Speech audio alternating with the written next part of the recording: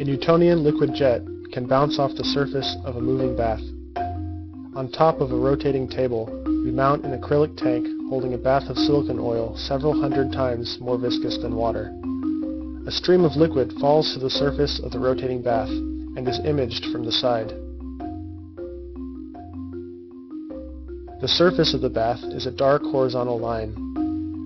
The bath is moving to the left, and the jet is entraining a thin cylindrical film of air. The jet will bounce spontaneously when the flow rate is decreased rapidly. Playback is slowed 8 times.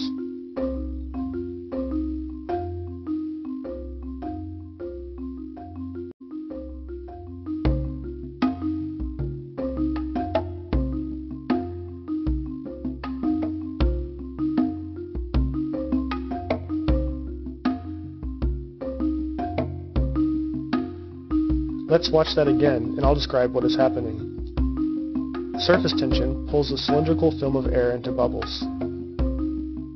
As the flow rate decreases, the jet prefers to bounce above the surface rather than plunge below it. It is important that the thin layer of air separates the jet and the bath.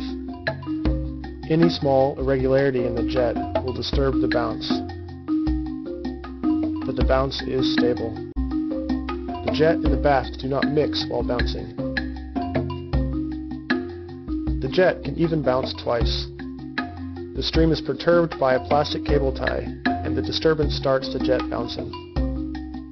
If the stream is perturbed again, it can bounce a second time.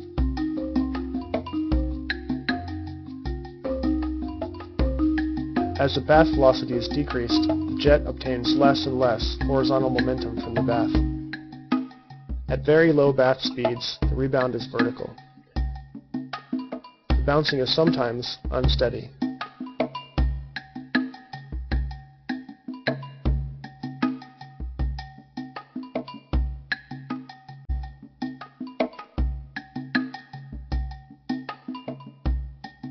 The experiment can easily be done at home by pouring mineral oil into a pan of the same oil.